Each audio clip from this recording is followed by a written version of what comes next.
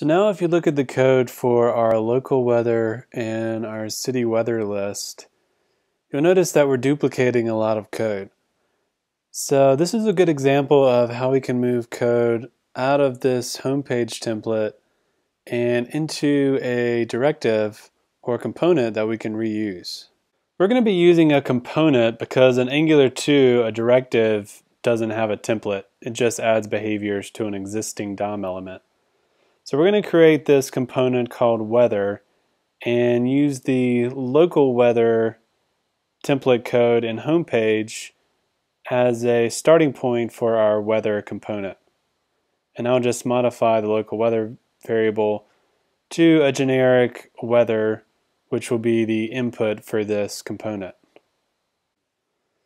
Now I'll jump back to the controller and add in the temperature pipe so that we'll be able to format the temperature to Fahrenheit. And going back to our home page, we can see how we're going to be using this component inside of our home page. So the name of our component is called weather, and we're going to be passing in the weather to a input variable called weather. And then we're going to output an event called view more, and then we'll respond to that in our home page through a function we'll call view forecast and pass in whatever arguments from our component using the event variable. This will make more sense as we flesh out our weather component class. To start, we'll add our input decorator, which will add special metadata to our component to allow us to accept the weather variable that we had in brackets in our component. Likewise, the output component will allow us to output an event from our component that our home page will be able to subscribe to. That output event is going to be a special type of observable, which is used specifically for custom events like this. So our event emitter is going to return the weather object that we passed in as an input. So I'm going to make that event emitter of type object. And when the user clicks on my weather component, I'm going to add this click event called hit weather.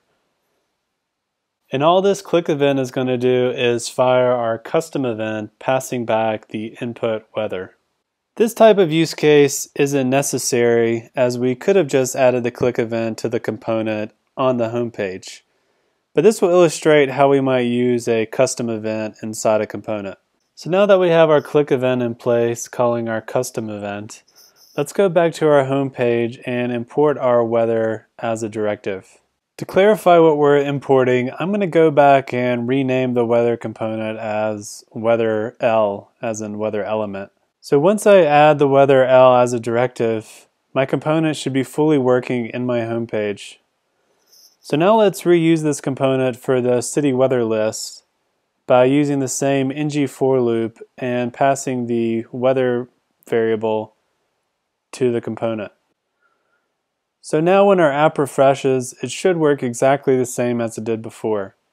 Except now we have a single place to manage the code for our weather component.